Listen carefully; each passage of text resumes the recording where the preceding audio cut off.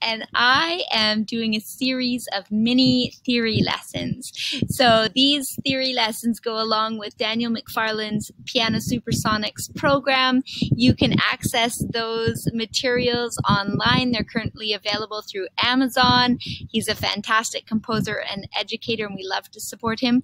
We also have a pro membership with him, so if you're a student of ours, you can also connect with us to get access to this program via the Supersonics Piano app. Okay, so here we go.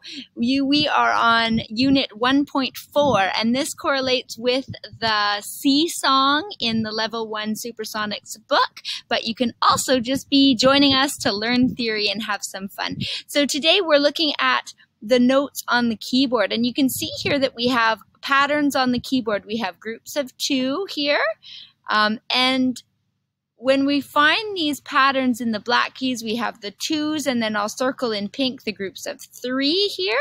So that's a fun exercise to pause for a minute and look for the groups of 2s and 3s on your piano at home. So if you can, find them up high on the piano and down low. So you can always pause this video to do some interacting on your own keyboard. Next up, we're going to take a look for the note C. So I'm going to pick purple here. And when we find the group of 2, if we slide down to the left, and I'll show you what I mean by left, if we start at the beginning and we go here, this is the note named C. So we're going to find C's in different places on your piano at home.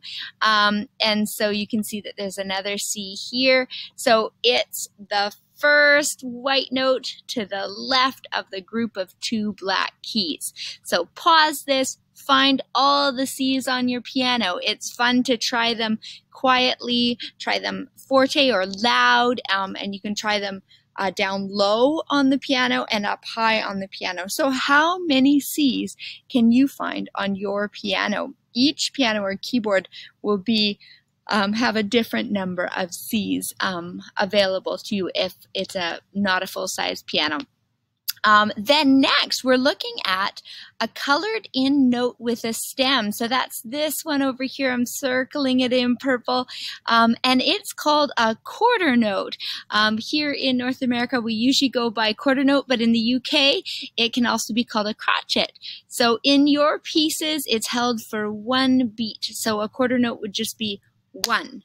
So you can start listening to music around you or clapping them out in your book, and you can also try writing a quarter note of your own. If you're not on the virtual program and don't have the book in front of you, it's a fun thing to doodle. So you can just practice writing a note head, a nice little oval, coloring it in, and drawing a stem. So have fun with that unit, and we'll see you again next